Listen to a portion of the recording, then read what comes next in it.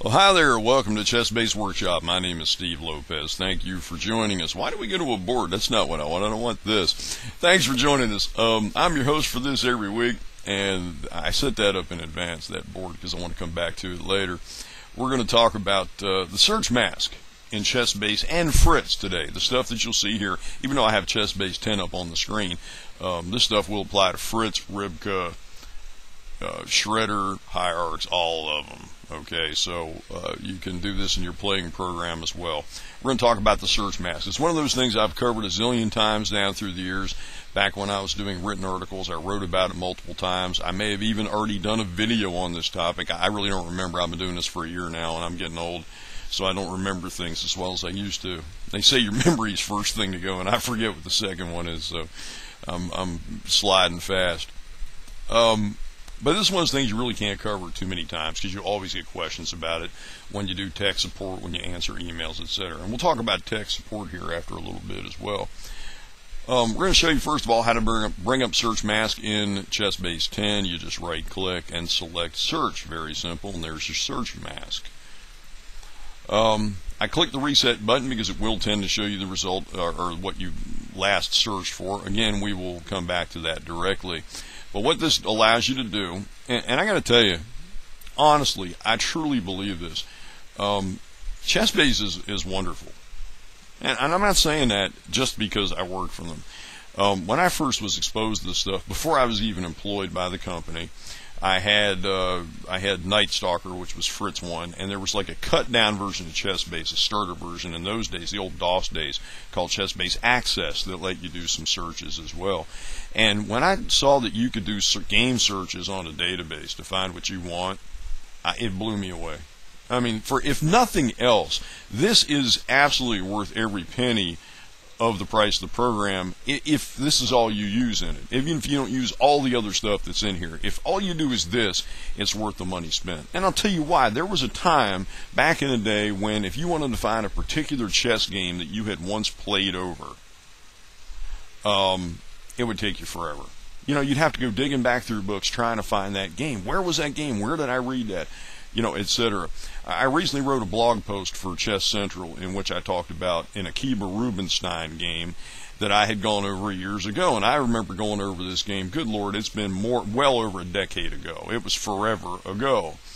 And I didn't even remember which Akiba Rubinstein book I had seen this game in. Yes, I do have ChessBase, but back in those days I did not have a very portable laptop. That was back in the days of laptop batteries. Didn't last very long, so you didn't take them with you. So you typically took a book and a little pocket chess set with you when you had to go sit in the doctor's office waiting room, or when you went down to the pub for a couple of beers while you're waiting for your friends to show up. Whatever, you always had a pocket set and a book. So I'd come across this Rubinstein game, wanted to use it in a blog post, didn't feel like digging back through a bunch of books, couldn't even remember which book it came out of, found it in ChessBase in seconds. And it became part of a blog post that I've recently done, as I said, for Chess Central. So this is a remarkable program. What we're going to talk about right now is player searches. Up here you see white and black, and we have boxes. The way this works, it's like a phone book. You put the last name first. Let's say we want to look for Gary's games. It's a very popular search, so we'll type in Kasparov. Now, the other thing you got to realize about database is there's an old thing called GIGO that we've been saying, computer geeks like myself have been saying for years. GIGO, G-I-G-O, garbage in, garbage out. What that means is if you misspell a player's name, the program doesn't come back with anything. It doesn't give you any games. A computer program only knows what you tell it. So if you type in Kasparov with a Z, now you may actually pull up a game. I haven't tried this search. There may be somebody out there with that name, but it's not going to be the guy you're thinking of. It's not going to be the guy you're looking for. You have to know how to spell their name. I'm sorry, there are sort of minimal requirements here. The software can't read your mind and know who you're talking about. It only knows what you tell it. So if you go to look for Kasparov's games, you want all of his games. Doesn't matter whether they're white or black. You make sure ignore colors is checked. By the way, there are a couple different Kasparovs if I remember correctly, so let us just put a G there just for chuckles, and we can click the OK button. We're going to find all the games of G. Kasparov regardless of what color he played, so you only need to put it in twice. But the big thing I'm stressing here that you need to remember is this works like a telephone directory. Last name first, first name last. That's why there's a comma in between the boxes. See me moving the mouse here. We got a comma going up and down. All right, so we click OK, and we wait a few seconds. It doesn't take very long. We got a status bar down there in the corner, and by the time I show it to you, it'll be done. It's down here in the lower right. As I said, it's done. And there's Gary's games. Whole piles of them. You can scroll down through them, click on a game. Here's a game where he beats Chucky. Annotated, too. Very cool. Down here's one where he's playing Bilyovsky. So there's all kinds of games. You can go through and find the games that you want. If you want to find games where two players have played against each other, you can put in another name.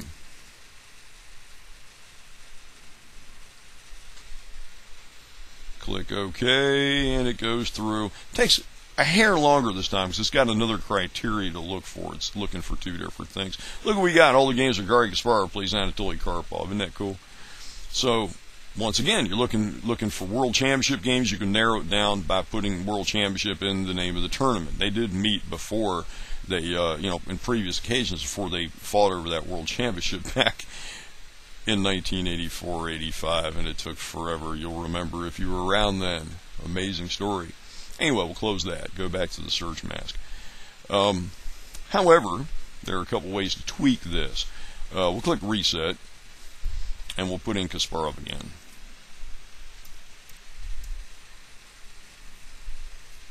If we want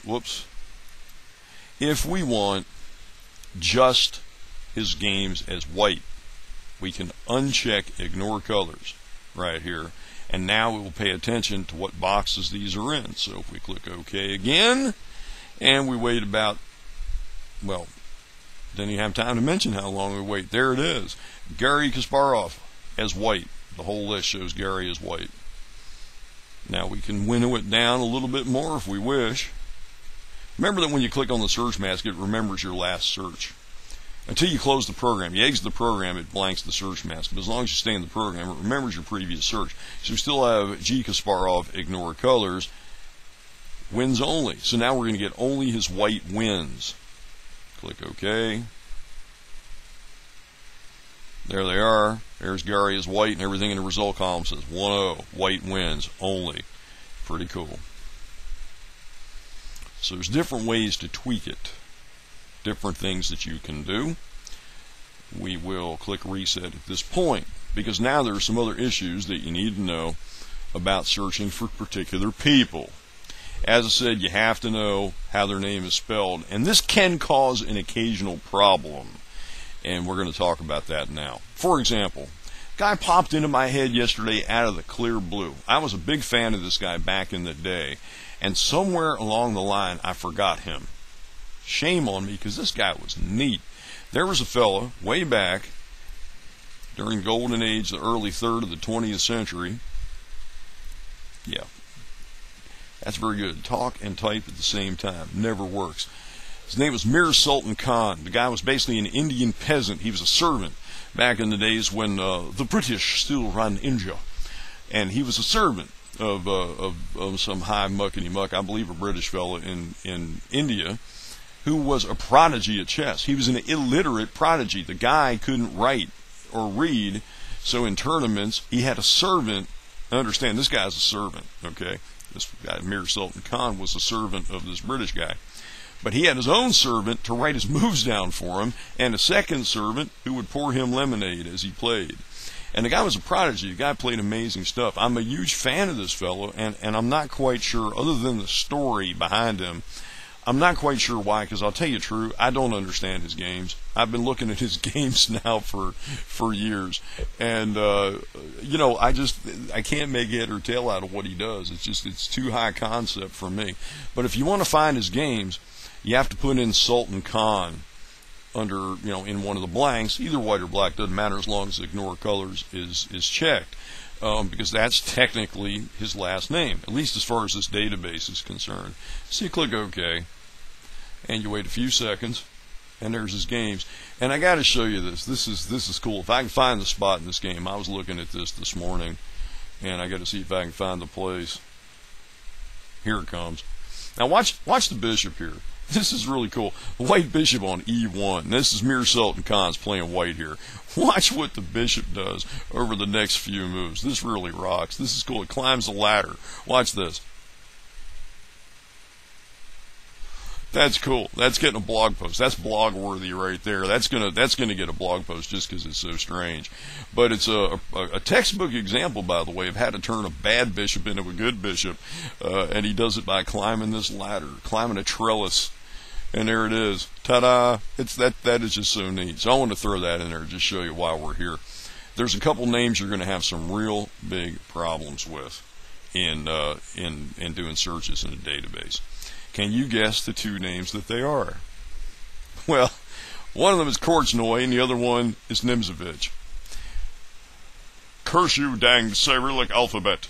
When you try to take games from the Russian alphabet, it happens with Greek sometimes too, but mostly the Russian, when you try to translate them into the English alphabet, it doesn't quite work. There are some letters that don't translate quite directly, and so you wind up with doing phonetic substitutions. And the problem with phonics, it's like trying to spell phonics. If you don't know that it's a PH, you might spell it with an F, How ironic. There's a pile of different ways to spell Korchnoi and Nimzovich. So the way you ought to do it, honestly, is you look for them another way rather than do them in the mega database, at least the first time you look for them. And I'll tell you how to do it. And this is actually, when you find their names, it's actually worth writing down on a slip of paper and putting it aside someplace close at hand so you'll remember. That way you can put it into the search mask and combine your searches, like look for a particular board position, material, or maneuvers, whatever, in the games of these couple of fellas. But the way you should look is like this. The first time, anyway, is like this. Get out of the search mask, because you could be there all day typing in different combinations of letters and still not hit it. Double click on the mega database or big database, whichever one you're using, whatever database. Double click on its icon. And you get your game list, of course, and we're going to go over here and we're going to find the player list.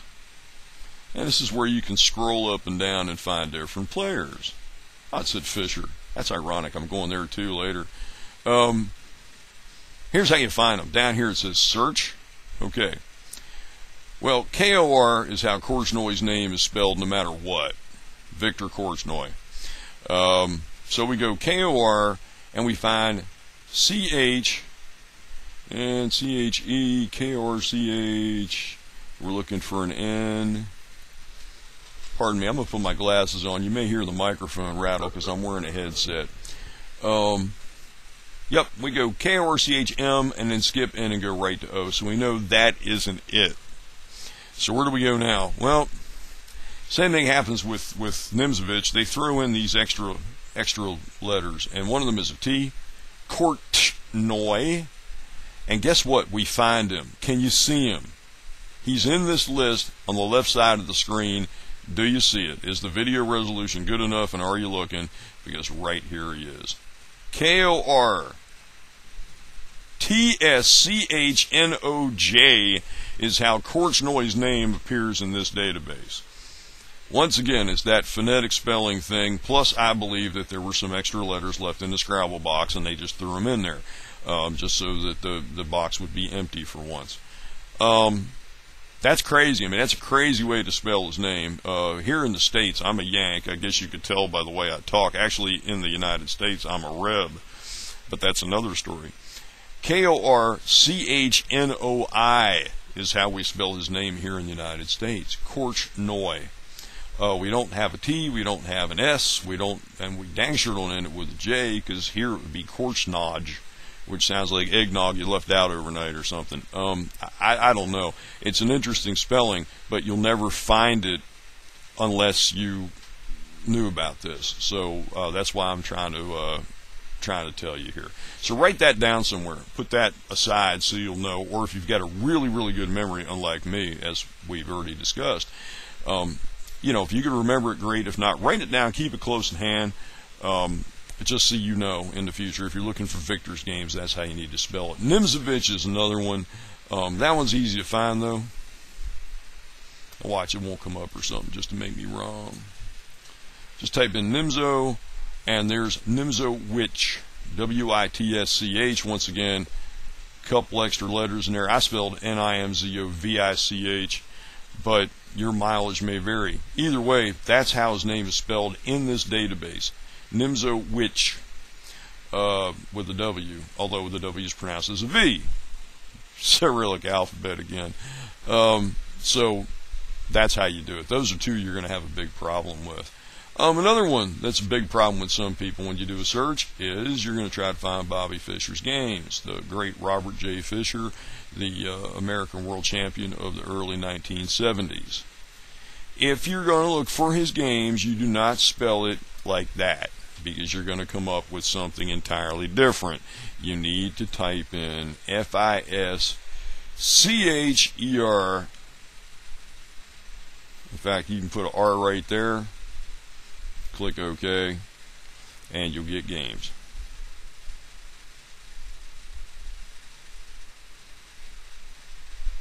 There we go. U.S. under 18, 1955. There's our boy, Robert Fischer against D. Ames, who has a historical distinction. He is, whoever D. Ames is the first guy to play Bobby Fischer in a serious, important tournament game. 1955 U.S. under 18 championship, and drew him, which is pretty cool too for Mr. Ames. Another problem possibly you run into with doing searches in ChessBase is this, and this is why I have a board window open already, and I'll hit it for you now. Let's go ahead and clear it. I got an email one time from a guy just going into this rant about how stupid our program was because it could not find the games of Robert J. Fischer, the World Championship. What was wrong with us? We didn't have them in our database, or our program was too stupid to find them. After a little bit of digging around, we come to find out what had occurred. And this is what had occurred. He'd been doing a search for games on the Grob using the search mask, okay? Unless you click either the reset button here or the reset button down here, the software will still think you're looking for games of the Grob. What this fellow had done was he had done his search for Grob games, had looked at them, then he comes back over to game data, and he types in Fischer R, clicks OK, and is angry. I don't know why it would ask me to do that, but no, we'll just skip that for now. We'll come back. No games found. What's wrong with your program? I typed in Robert Fischer and got nothing. Well, it's because the search mask, as you see, remembers your last search. So it is looking for the games of R. Fischer. It's also looking for the games of R. Fischer, which start with 1G4. Never happened. Bobby used to say 1E4 best by test, although he didn't always play 1E4, by the way. He did occasionally throw the English at somebody as well, but he definitely never touched the Grob with a 10-foot pole. So, if you discover something like this, I mean, if you're having a search and you're having problems with it, this is a possible solution, that you've done a prior search on something entirely different, gone in, put in other search criteria, and it's mixing the two. It's combining them. Everything you put in the search mask, it's going to look for all this stuff combined. It's not a what we call an OR search, where this would be a combined search where it pulls up all of Bobby Fischer's games and all of the Grob games. It's not an OR search, it's an AND search. If you're into all this Boolean stuff, AND it means that both things have to apply for any games to come up. So anytime you're putting in particular criteria, there are places in the search mask where you can do the Boolean OR.